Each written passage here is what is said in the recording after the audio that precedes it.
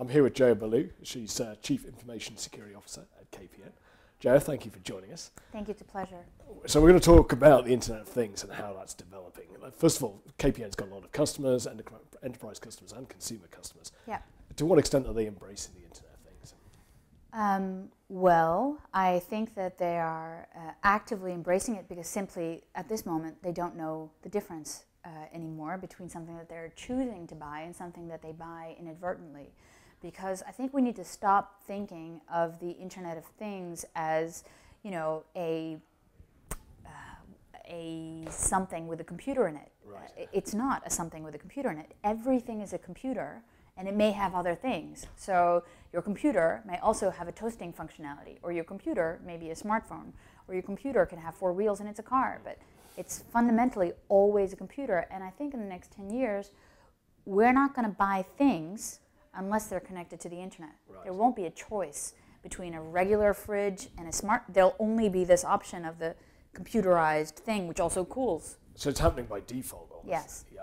Okay. Well, let's talk about a little bit of the benefits of that. First of all, for businesses, what's the low-hanging fruit of the Internet of Things? Well, I think, you know, there are some certainly some really wonderful ideas of cutting costs by having better choices made that are energy efficient, that optimize certain business processes, that could potentially also provide a higher level of security and comfort. And even, you know, when it comes from a business perspective to the health of your employees, it can also have those kinds of value propositions. So there is quite a bit of value to be gotten. I think that we need to reap that technology's fruits without necessarily being downfalled by the seeds. Yeah, yeah. Okay. Now, in terms of consumers, I mean, they could go many ways: connected cars, wearables, etc. What particularly excites you as a consumer and as KPN? So as a consumer, I actually have a wearable, okay, and it is connected. And what's really scary is that there are entire ecosystems built around consumers. So it's not enough to have a Fitbit, you know, which is probably hackable because it's running over Bluetooth.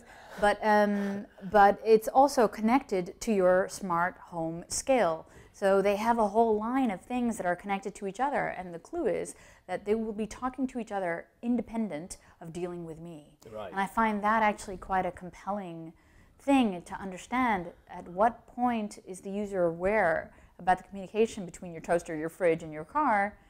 Because they're anticipating your needs. Because they're anticipating your needs. Okay, yeah. Like having a really good assistant. Yes. The question is, do you always want one? Because usually when we picture these types of assistant, it's dystopic. Yeah. You know, it's Hal on board the spaceship, who decides we don't need you anymore.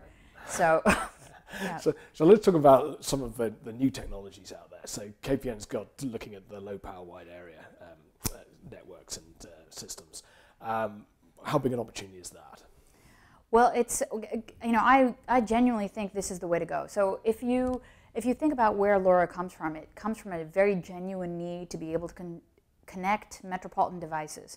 So we have Bluetooth for the short range, for 30 meters. We have Wi-Fi for 100 meters. When you go past 100 meters, you need a protocol that's going to actually be able to carry that. And, you know, it can be very power and resource intensive to do these things over full-blown radio. So you want long-range radio, which also has the additional benefit that it's not going to be very intensive in power consumption. So you can place, you know, units out there that can last a span of 4 or 5 years, and it'll power lights or bridges or you know, like the sanitation things. You know when the trash needs collecting. So it has a lot of social benefits. So bringing connectivity to places that wouldn't have had it before necessarily. Yeah, I think the argument is, look, we're going to see connections happen anyway. Yeah. And what LoRa allows you to do is have a mechanism where you have the distance possibility, but what I really like about the way that we did LoRa is the security that's embedded in the design. Because what I should tell you is, when we initially tried to roll out LoRa, we had our ethical hacking team hack it to smithereens, and we broke it completely. And so what we did is we took our vendors and we had a very productive discussion about how to improve those security failures before it went live. And we also made sure that protocol weaknesses, which we also found, went back to the LoRa Alliance so that they could improve that as well. And so I have a higher degree of confidence connecting those devices on LoRa than I would had they tried to connect on any other medium. Right. Actually, I mean, one of the big concerns about Wi-Fi, particularly in the consumer context, is the security and the potential to hack your toaster or your fridge, etc. So with LoRa or LTE-M or some of the other alternatives, are they more secure than you get with Wi-Fi? I think it really depends on the implementation. Right. And there are ways to do the implementation successfully, securely over Wi-Fi, but they're not inherently built into the protocol. So I think the difference between a Wi-Fi secured IoT ecosystem versus something with LoRa is we have very strong demands for authentication, for provisioning, for updates, and that type of demand criteria set is not available now or not being actively employed in the same extent for Wi-Fi. Okay, so it's more inherent almost. Okay. Yeah. So let's talk a little bit about the broader responsibility for security within the Internet of Things. I mean, who should take responsibility? Is it the consumer? Is it the end user? Is it the telco? Is it the enterprise? I love your question because this is one of my biggest pet peeves. Right. Because you ask the question that everyone asks, who should take responsibility? Should it be the end user or the telco? Here's the deal. We didn't build the insecure device. No. The telco only provides the network, and the poor user, they bought a device at a moment in time. They usually don't have the skill set to determine whether they're buying a lemon or a quality piece of fruit, and they have no idea when that thing is going to die. So it shouldn't have to be their responsibility. It should be, in my opinion, the responsibility of the hardware and software vendor community. And here's the deal. The reason that it's a peeve instead of just a minor irritation is because we've actually designed regulation like the Network and Information Security Directive of the EU, which holds everyone to account across all sectors except for the hardware and software lobby. Right. And that's inexcusable. Yeah, quite. It needs to be end to end. It needs to be end to end. And I'm fine with telcos and healthcare and transport all taking their share of responsibility. I'm fine with it. However, I think that burden of responsibility should be equally distributed, especially to those who created the problem in the first place. I'll fix it, but they created it. Right, okay, fair enough. So let's talk about privacy, which is obviously related to security, but also the need to authenticate people and identify them, etc. This came up in your blockchain presentation earlier. So how do we get the balance right between privacy and authentication / identification? Well, I think the question is, what are we actually identifying, and what's the authentication that's required there? Again, in LoRa, there are some very strict and specific requirements for that. However, I always say, and I'm not the only one who says it, you can have privacy, or you can have security without any privacy built in, but you can never have privacy without security built in. Right. So it's impossible to have a system that's fully private without enabling all the security that goes with it. Yeah, got you. So one is dependent on the other, essentially. So in the question of Internet of Things, how do we ensure that a device or a car or a machine or a crane, etc., is who we think it is, or is what it should be?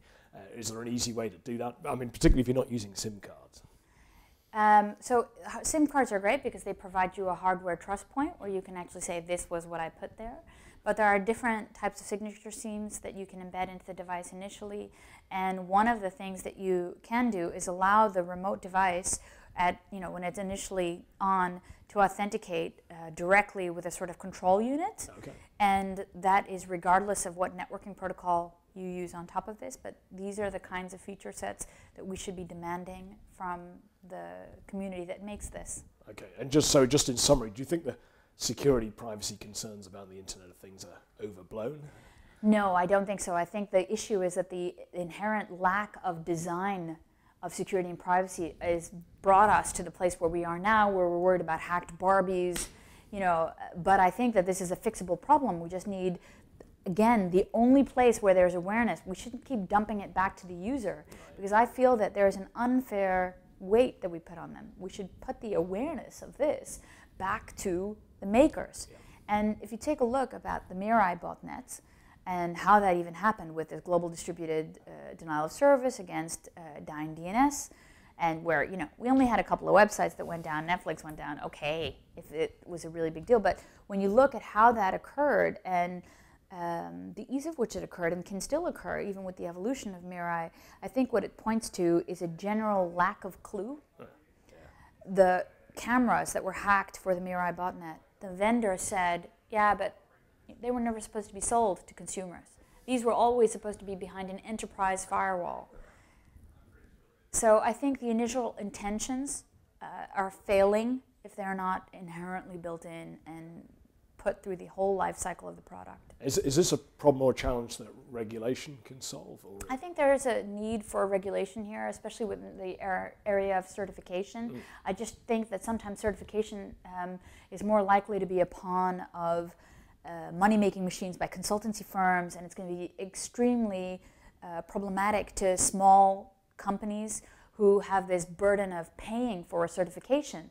So I really think that we need to just get it right from the perspective of let's make sure we have secure design principles built in, that the people who make the stuff take their own measures to do very offensive hacking of their own products before they get hacked.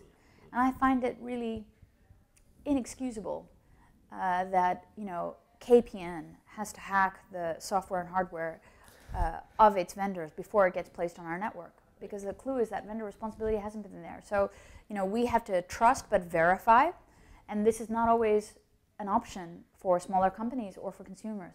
Quite. That brings me neatly to the role of the telco and the role of KPN in the Internet of Things. How big a role should KPN take? Well, I think partial taking of that role has already been determined for us by our regulatory community. We have a duty of care for our users, and this is why we believe it's our mission to make sure that KPN is secure, reliable, but also trusted by customers, partners, and society.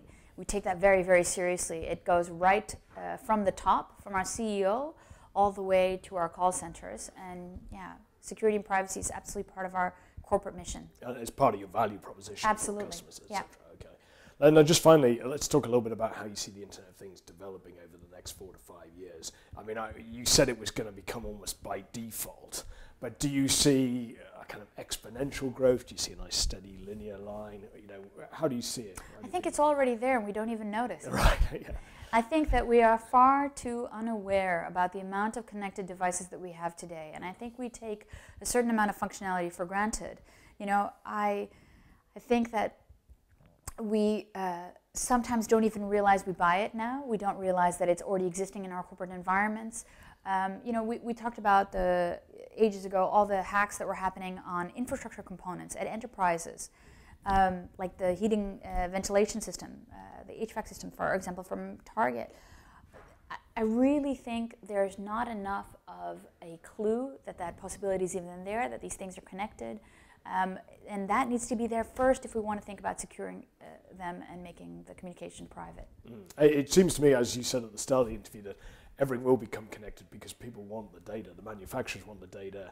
Machine learning, artificial intelligence depends on data. And frankly, we want to have the optimization. We want to have the results that tell us, when the light should be dimmed. When you take a look at the IoT device evolution perspective, specifically for users, usually users want to have something that provides them an additional amount of comfort.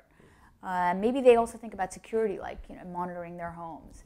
And we see it, at the health perspective. The health perspective is absolutely not negligible.